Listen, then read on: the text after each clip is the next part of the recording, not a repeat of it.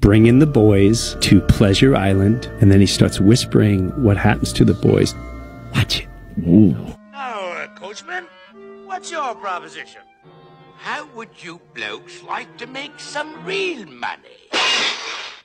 Well, and who do we have to, No, nothing like that. I'm collecting stupid little boys. Stupid little boys? You know, the disobedient ones what play hooky from school. And I takes them to Pleasure Island. Ah, Pleasure Island.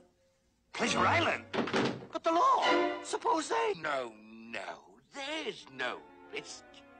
They never come back as boys.